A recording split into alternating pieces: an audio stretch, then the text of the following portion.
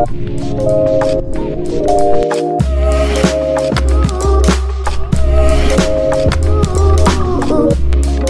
up sa inyo mga kabrugoy? Today, ang pag-uusapan natin is about sneakers ulit and yung removing ng dirt stain sa isang sneaker. So sa akin kasi, ang problema ngayon ng sneakers ko na puti is hindi yellowish.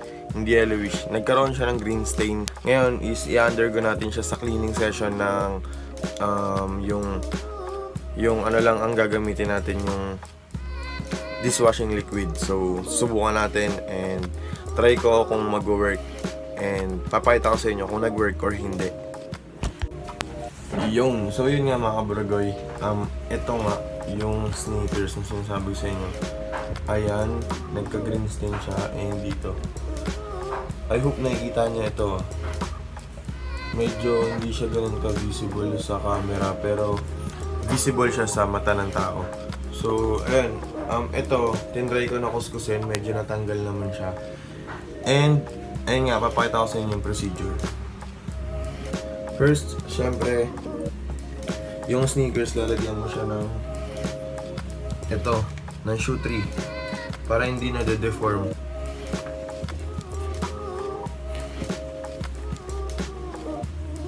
Okay na, nalagay mo na. Then second is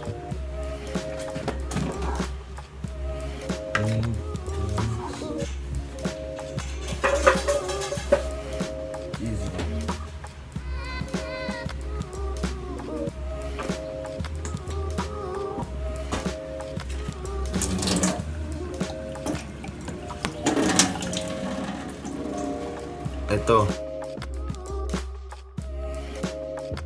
Kaya subukan na natin.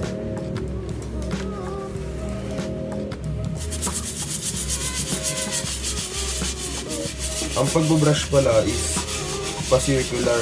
So pa-bilog siya.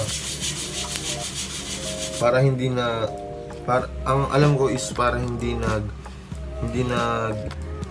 pumapasok lalo yung dirt dun sa sneakers.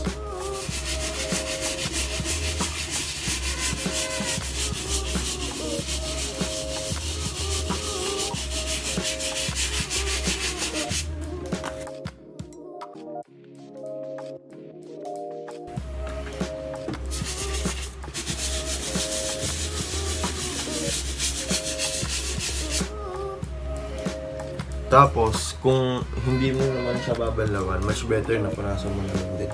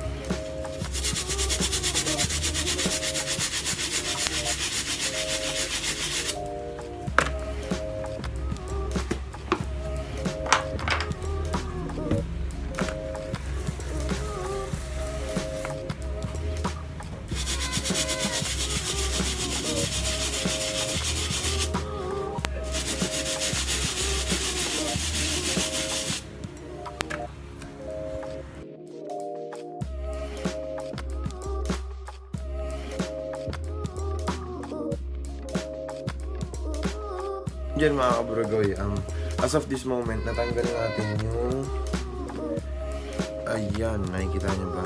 Yung green stain niya, wala na. And dito rin, wala na. Yan. Sa left pair yan. So, ito yung isang pair. Ito. Natanggal na din natin. So, papakita ko sa inyo mamaya pagtapos na. Makikilagay tayo dyan. Actually dun, sa maaraw ngayon. Doon tayo makikilagay sa kapitbahay ng sneakers para makapagpatayo tayo gamit yung init ng araw. Kasi tignan nyo, medyo makulimlim nga dito sa part na to. Dito lang yung may araw, kaya doon natin ilalagay. At yun nga mga kabulugoy, as of this moment, ayan na siya. Nakalagay na siya dyan para matuyo. And siguro after 2 to 3 hours, tuyo na yan dahil hindi naman siya masyado nabasa. Dahil yung loob niya malinis na. And yun, ang papatuyin na natin is mismo yung pinakalabas niya and yung sa ibabaw lang. So yun mga kaburugoy, nakita nyo, nilagay ko dun sa may bubong, sa may tapat ng bahay namin, sa kapitbahay namin. Actually, hindi ko alam na magtatagal ng ganun. Sobrang tagal niya matuyo kasi medyo hindi ganun ka-tirik yung araw.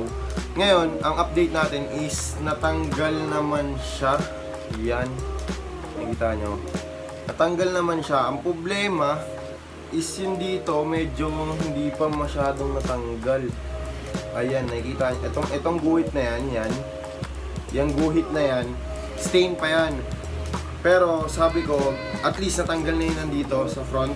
And eto, natanggal na rin yun dito sa front, wala nang problema. Ang problema na lang, eto hindi na nga masyadong kita yung stain dito. As in, medyo, kung hindi mo siya kung sa unang tingin, hindi mo na siya makikita. Pero pag binusisi mo siya, yung tinignan mo mabuti, may kita mo pa rin na meron pa rin siyang stain dito. So hindi ko pa din siya natatanggal. Pero ang good news is at least nawala na rin yung stain dito. Ayan, nawala na yung stain dito.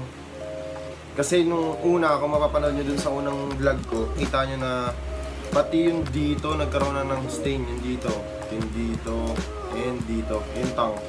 Nagkaroon ng stain, so nag-alala ako, kaya ginawa ko talaga ng paraan para maging maayos itong sneakers na to. Kasi medyo memorable tong sneakers na to dahil nga ito yung sneakers na ginamit ko nung nagkita kami ni Boss Paolo Tomenes. So ginagamit ko lang din siya pamorma pagka may lakad, ganyan, panlakad-lakad, ginagamit ko siya panlakad. So at least na success tayo dun sa ginawa natin. Ang next step natin siguro by next week is gagamitin ko muna to and cleaning ulit nito para at least gusto ko matanggal talaga itong stain na to. Hindi ko alam kasi kung nakikita niyo, parang hindi siya visible sa camera. Wait lang. Ayan, nakikita niyo na, yung guhit na yan. Stain yan, di ba? Mahirap lang siya makita sa camera na pag natututukan ng ilaw. Kaya ayun, ikakabit ko na lang yung lace nito and may pag-uusapan pa tayo.